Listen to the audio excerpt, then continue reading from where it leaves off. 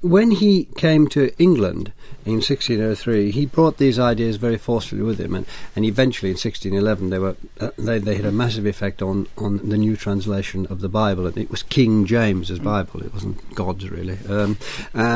So the fact that he was on the throne of England as well as Scotland and Wales, that obviously gave him a position of much greater power, and so you have a serious thinker on the throne in a place of real power, which had taken a big stand against the alternative, the Pope, and that changed, as it were, if I can use this right phrase, it changed the game in Europe, didn't it, with James being so powerful position there. Well, I think the dynamics of debate are slightly different. In Scotland, his most prominent intellectual enemies have been the Presbyterian Church, who advanced a theocratic theory of kingship. In England, there are the Puritans that are out there, the hotter sorts of Protestants, but they're not advancing the same kind of pretensions with the same amount of weight behind them as James had experienced in Scotland. James begins to turn his weight to the traditional enemies for divine right monarchs, the claims of the papacy. He's very quickly met by the Gunpowder Plot. He then imposes an oath of allegiance over all of his subjects. And I think historians are still divided about whether or not the divine right theory that James is proposing is primarily just a theory of obligation. It's negatively advanced against the papacy, or whether it's actually something more positive, whether it's actually a theory of sovereignty that then claims for him all sorts of absolutist powers. Was he being, as I understand it, Justin Chapman, he was being supported by other thinkers at the time. There's the Dutch Protestant living in London called Hadrian A. Saravia. I hope that's how I pronounce it. And he wrote about the divine right of kings also. Could you briefly tell us what he said? Absolutely. Saravia, a man who moved from Leiden to Lambeth in the course of his career, is emblematic in one sense of the intertwined politics between religion and secular politics. Saravia is a churchman. He's hostile to all of the Protestant theories of resistance that Claire has talked about, and wants to authorise divine authority within the British state. And one of the things we can see from his writings is that this theory, I think we should probably talk about an instinct rather than a theory, is incredibly bibliocentric. Romans 13, obey the powers that be, various statements in Proverbs, you shall obey God, my son, and the king. The white noise, if you like, of political discourse comes from Scripture. And what theorists like Saravia and others are trying to do is make a connection between the way people live their lives, their religious expectations and convictions and beliefs, and the way political authority is constructed. So the strands that go in to create this ideology are not simply propositional and theoretical. They are social. They're much more part of the routine lives of everyday people. How's this being briefed? How's this being? I'm not going to say briefly again. How is this being received, Justin? Is this an argument among a very few people, or is this is going through bishops? Is it going through the priests? Is it going to the country? Is the country saying yes? I think especially after the accession of James I and the threat of the Gunpowder Plot, which becomes a great set piece for authorising allegiance and oaths of obligation, we can see... Gunpowder Plot sounds rather charming and bonfire night. It was a huge terrorist attack. It was a huge plot, and it gave a massive platform for huge production of all sorts of political literature, from great set pieces to tiny little pamphlets, and more importantly, sermons. Every week, every Sunday, more often if you were a hot Protestant, you would get these sorts of languages preached and believed. So I think we've always got to recognise that the divine right theory of monarchy or of kingship is a basic instinct for a lot of the community. Certainly on the continent, Roman Catholic theorists from Suarez through to Bellarmine are incredibly hostile. And one of the counterintuitive things about this period is, of course, that it's those thinkers who are much more radical in their constitutionalism, talk about the community and consent creating authority. So we have, good modern Roman Catholics defending the papacy and old-fashioned English Protestants defending an institution of monarchy. So it's a very odd period. Tom Healy, it comes into drama spectacularly, as it were. Christopher Marlowe, Edward II, the first time an English king has been killed on stage, and then we have Shakespeare, Richard II. Out of those two, can you draw us a few conclusions as to what those two playwrights and the literary scene at that time was saying about the divine right, how it took it on and what it did with it? Well, in both respects, at one level, they question when it becomes legitimate to overthrow a monarch, and indeed whether a monarch can or should be overthrown. Both plays deal with kings who are presented, at least in the early part of the play to the audience, as giving in to excessive appetite, particularly Edward II. He's made out to be too much under the control of his lover Gaveston, that the relation, being homosexual itself, causes disquiet amongst his barons. And similarly, in Richard II, Richard is presented as a weak and often seen as an effeminate king, a figure who is incapable of ruling authoritatively, and again, who exceeds his apparent mandate. But what both plays also do as they progress is to have an audience come back to start questioning this. Is the view of these figures as really excessive, borne out by what happens throughout the play? Do they actually, is it not a matter that we see those who oppose them actually creating a view of them in this way, and that their authority is more absolute or God-given and unquestioned? And particularly in Richard II, there is a very, very serious issue that arises because Richard, in effect, tries to depose himself. I mean, he's forced to by Bolingbroke, but technically he resigns the crown. He's not actually forced off the throne.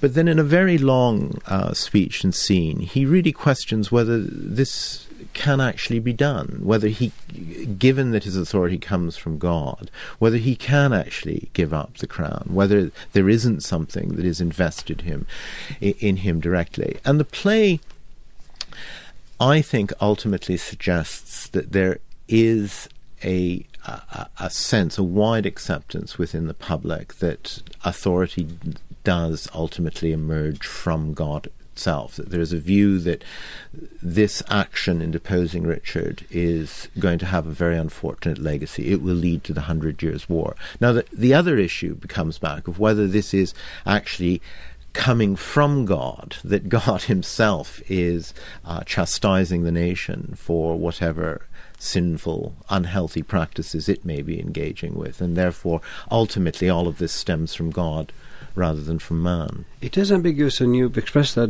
very well. Can we just take it a little bit further, Jackson? With Macbeth, we have regicide in Macbeth, and we have the idea closer that the killing of a king leads to, well, what it led to in Macbeth. And in Hamlet, one of the reasons we are given to understand that Hamlet is prevented from or doesn't kill Claudius is because Claudius is a king, and this will not only be a murder, it'll be an offence against God, and so on. So it's something that the playwrights have battened onto. Do you think they battened onto it because it's such a good idea, or because they have, this is what they see as the, well, to take up Justin's word, the feeling, the instinct of the time? I was going to say, to pick up on Justin's point, I think a lot of the ways in which divine right monarchy manifests itself can be seen in more cultural, sort of symbolic ways. I mean, Macbeth is a very good example. Particularly one way of looking at Macbeth is to look at the relationship between a divinely ordained monarch, such as James conceives himself to be, the monarch who's watching the play, and the use of the sisters and the witches. I mean, if James, as he very prominently does, regards himself as the Lord's anointed on earth, then he's going to be the biggest enemy that the devil can have, either in England or Scotland. And James himself takes very seriously his responsibility as a divinely ordained monarch to eliminate those elements within society, i.e. witches, who represent the diabolic element. So actually that scene where Macbeth goes to go and seek the witches' or the sisters' supernatural powers to see ahead and have their sense of prophecy would have been deeply shocking to a monarch like James, who writes on demonology, who takes his own responsibility for eliminating witchcraft very seriously. And James himself has presided over witchcraft trials in Scotland as an attempt to eliminate those agents of the devil. I mean, very interesting about Macbeth as well is that, Shakespeare does always provide alternative, more rational explanations for some of the more unintelligible of the witches' prophecy, things like the camouflaged army that marches to Dunsinane, or Macduff's unusual Caesarean birth. And I think the audience would have been just as obliged to adjudicate between the supernatural and the rational. But it is all an indication of the way in which the divine right of kings is reinforced in these other spheres. One of the problems is those normal Whig narratives about the execution of Charles I, or it's some sort of strategic political battle between king and parliament. I think to capture the true horror of that moment, and in contemporary terms, it's equivalent to the planes going into Twin Towers. It fractured all of the cultural certainties of that period around Europe. If we believe and live in a society where everything is ordained, every hierarchy, every part of social structure, every bit of life within the family, within the church is given by God, any deviation from that is blasphemy. Now, Charles I himself, an odd man, I suspect, a very odd man, who wanted to use his majesty and his sacral authority, but unfortunately didn't actually like most of his people, finds himself manoeuvred into a position where he has to claim this anointed quality. I mean, if I give you one perhaps trivial example, kings are therapeutic. They're anointed by God. They can cure. They can do miracles. And the great miracle in the Stuart period is the royal touch, scrofula, sort of version of tuberculosis, very unpleasant. Kings, traditionally, way back into the medieval period, could cure by touching. Charles I thought this was wonderful. It represented his divine authority, but he didn't actually like doing it because you had to touch infected, grubby people. So from the late 1620s, while proclaiming his divinity, he issued series after series of proclamations banning these events. But of course, once the civil conflict had broken out in the 1640s, all of his advisors say, you've got to touch as many people as possible. And we can see in those sort of encounters between divine monarch and ordinary suffering sort of citizen, the power of this theory, I think, the power of that instinct. And sorry, you want to say something? I was going to come in and say that I think that one of the things that is this destabilizing point that can be come out from a slightly different way in English society. That what happens, I think, is that people become convinced that Charles is fundamentally rather like Satan, that he who was God's first lieutenant in heaven and became the greatest traitor is, in effect, now similar to the monarch of England, that Charles is satanic in this way, that he who should have been rightly ruling in God's authority has become a traitor to God. And that then sparks off a wave of what should be done that ultimately leads to his execution.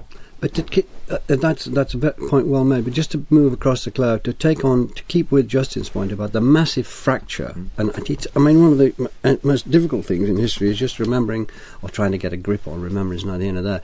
Getting a grip on how big things were then, because the past, what does it matter, as it were, as much as toothache yesterday morning.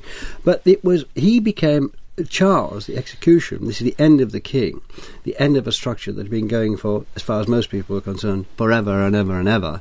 Not only in all of it, immediately started a great cult of Charles as a saint and martyr in this Protestant society run by Cromwell, everything driven out, and we have Icon Basilica, which you'll tell us about and tell us how important I think it was. The big swing away from what Tom was saying. I mean, suddenly Charles moves from being sort of Satan personified to immediately acquiring this saintly status, the image of a martyr. Within a week, a volume of his meditations known as Icon Basilica is published with a very dramatic frontispiece which shows a kneeling Charles lit by divine rays with a crown of thorns, very much in imitation of Christ.